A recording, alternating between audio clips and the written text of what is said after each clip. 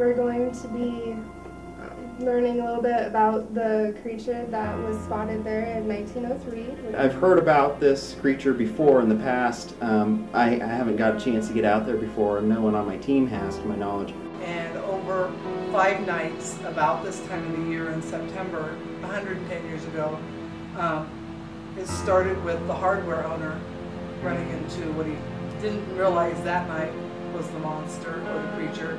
The book, The Van Meter Visitor, that I co-authored with Kevin and Chad, was just a great case that we came across in old newspaper articles and found it interesting because we find odd things interesting. And even though it never really attacked anyone, I mean, it was threatening, I guess, but it never really hurt anyone. So we started to dig more and more and found some more and more data that made it even more interesting case.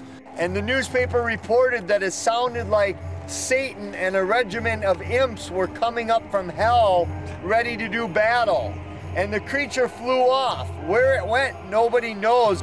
But yeah, it was fascinating. I love history anyway, and to hear it that graphically described was really kind of cool.